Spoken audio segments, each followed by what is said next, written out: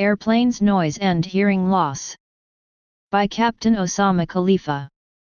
It took many days of work to make this important video. Please take 5 seconds now and press like, and subscribe to my channel. Working around the plane is extremely noisy whether you outside or inside the plane. Can the sound cause ear damage or hearing loss? The answer is yes. When is the sound considered harmful? Studies showed that it can happen at different sound levels when exceeding the maximum recommended continuous time exposure. In this example, a noise level of 85 decibels can cause ear damage above 8 hours max time exposure recommended at this level. Damage to the ear can be temporary or permanent, causing partial or total hearing loss.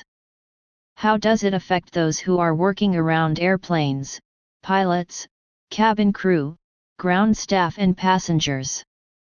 Studies also found that pilots, cabin crew, ground staff and passengers suffered temporary partial hearing loss after long flights that vary in time from several hours to several days before hearing is restored back to normal. Pilots, flight attendants and ground staff are exposed to this high level of noise for many years, which is sufficient to diminish the acuity of their hearing. Here are some examples of the level of noise of most modern jets. Now a pilot will go outside and walk around to check the airplane condition. He will be exposed to a different range of noise from 88 dB to 117 dB, many sources of noise around such as ground equipments, trucks, air conditioner, brake fans. And the highest will be from the APU. Going back to the cockpit with the engines not running, the noise level is 86 dB. It goes up to 92 dB when engines are running and communications going on out of the loudspeakers. 93 dB during taxi, 111 dB during takeoff and 88 dB during cruise.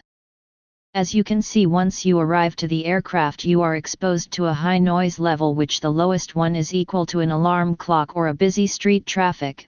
The medium range is equal to a factory machines or hair blower, and the highest is higher than a concert hall. Recommendations to protect yourself. 1. Use earplugs which actually improve listening in a noisy environment. 2. Avoid high noise, lower your headphone volume and loudspeakers, especially during heavy communication. 3. There are many studies on the web that will guide you with many helpful recommendations.